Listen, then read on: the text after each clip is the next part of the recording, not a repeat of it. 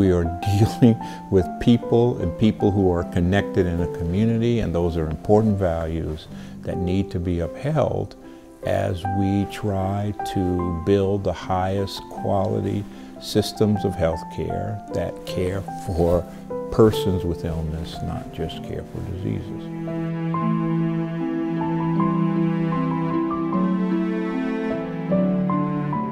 Richard Payne was a big guy, a big man, not just physically, but in terms of his heart, in terms of his caring, his compassion.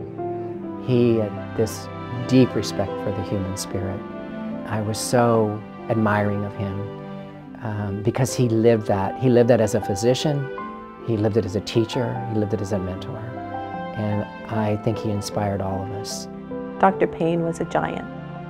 He practiced the art of medicine, even more so than the science of medicine. I believe that's what set him apart. He was a gentleman, he was a scholar, he was a whale of a physician. He loved his patients. All he wanted was to do what was right, what was in the best interest of the patient in front of him, the student in front of him. That's what he sought, and that's what he leaves us.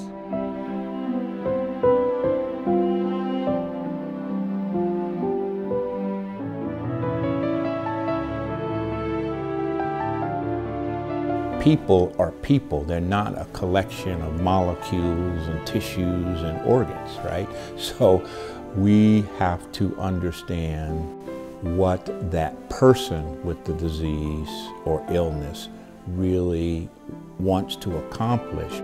It was important for us to have someone of his stature. He was the John B. Francis Chair. John B. Francis was an early member of our board and a remarkable man, much like Richard, actually.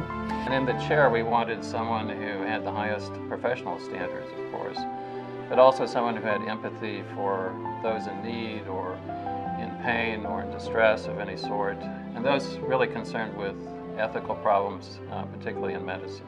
And I think Richard certainly exemplified all of those qualities.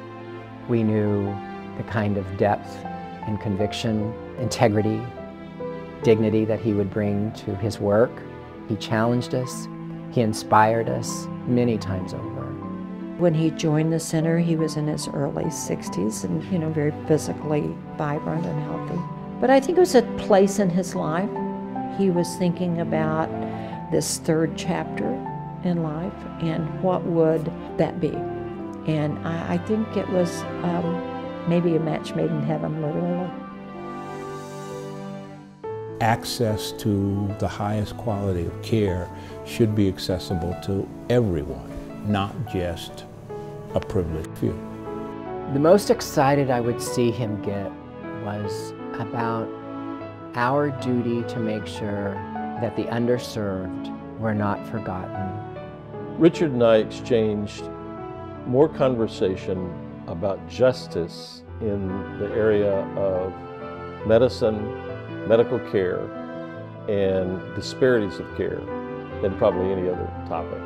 I think that his legacy will also be that he touched lives through his family, through the people that he has loved, and through his God.